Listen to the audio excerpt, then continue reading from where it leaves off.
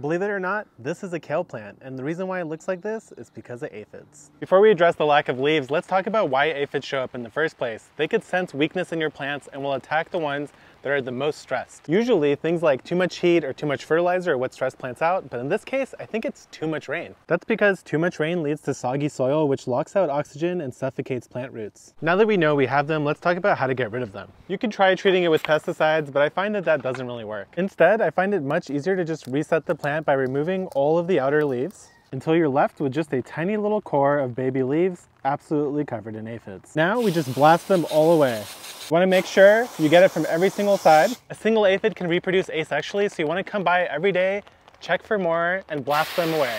Over time, you will destroy the aphid population and the plants should be able to recover fully.